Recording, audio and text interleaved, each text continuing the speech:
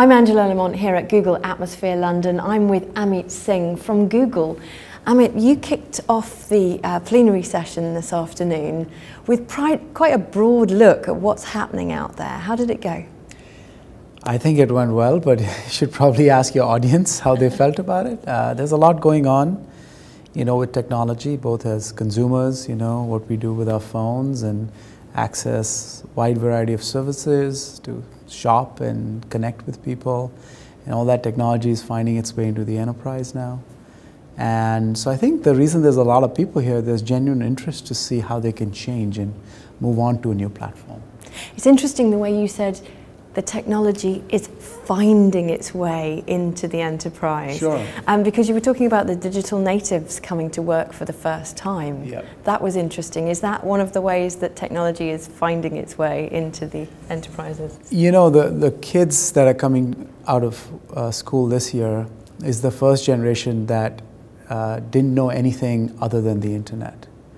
And on the internet, they're connecting and sharing and texting and going onto social platforms.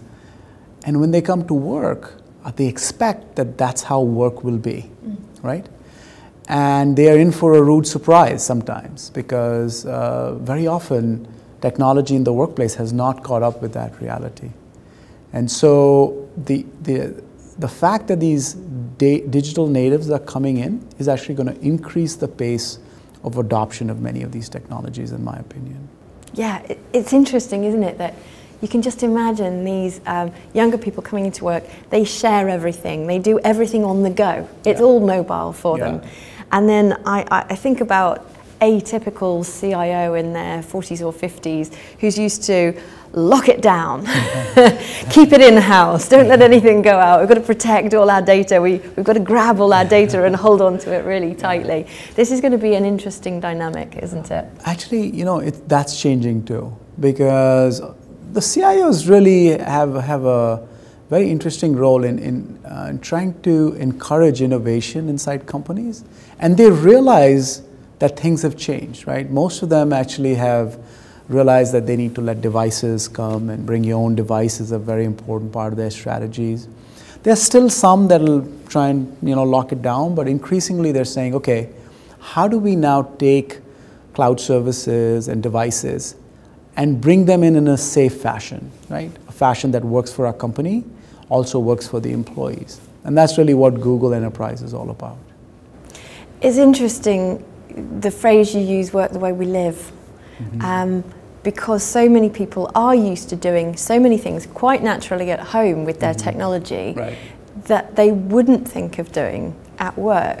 And this technology is now coming together and giving us some very interesting outcomes, isn't it?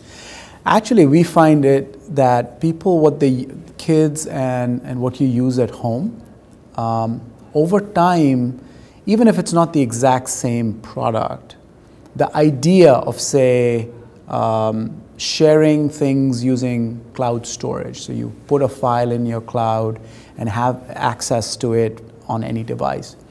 Even though they may not use the same product at work, the concept of doing it is very real. Or using social platforms, right?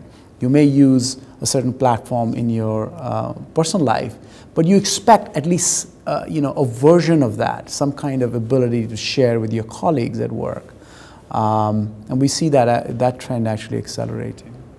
Interesting that some of the social aspects of meeting, the hangouts and that kind of thing, not only allow sharing of information at work, but they also enhance the culture at work too. I don't know what feedback you've been getting about that. Yeah, actually we do a lot of company visits, so they come in and check out Google and our campus and so on.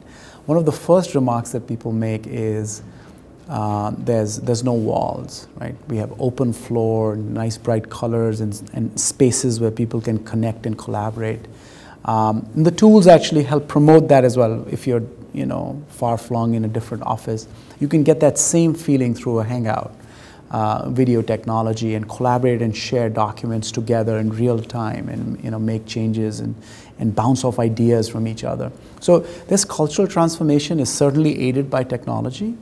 But it's also a real transformation that occurs in people's spaces, in the way Technology promotes openness, where you can, ask your executive team ideas. I had a customer that started using Hangouts to do company-wide meetings. So they would just come in and open up the ideas and let them flow. And that's technology plays a vital role in that.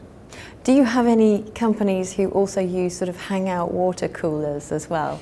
Just literally, just to hang out together Actually, and have a chat over a coffee? There's this company in the Midwest that has this gentleman, Bob, who works out of home, and he just has a hangout on all day, and the camera is facing the person. So they go into this office where Bob is sitting, but it's not Bob. It's Bob on the hangout in his office. And he talks to people that way and connects with them because he can't get there all the time. I guess it's like having an office with his door open at all times, right? It's an open door policy, right? Yeah. What is the workplace of the future going to look like, do you think? Just in 2 or 3 years' time, not the far future. I think one thing, a couple of trends that I think will emerge is people will talk to each other more directly, but still have their technology with them, whether that's in the form of a tablet or a phone. You'll sit across from someone, whether it's a client or whether it's a colleague, and do things together. And distances will fade away more as video technology gets more popular, and you expect now to meet people face to face, even if that's across a screen. I see in the future, spaces getting more collaborative, as we have at Google and many other companies, where the cubicles and the walls and the way we are separate will at least lower down, so people can see each other and connect in some real ways.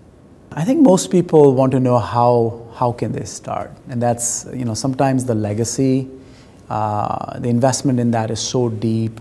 People have asked that question, and usually I just say, take one step. Just start somehow in one of the areas that we have solutions for. Experiment, move fast.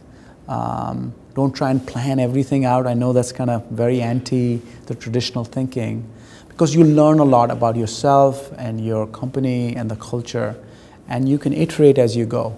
And we think that that's a great way of actually getting going.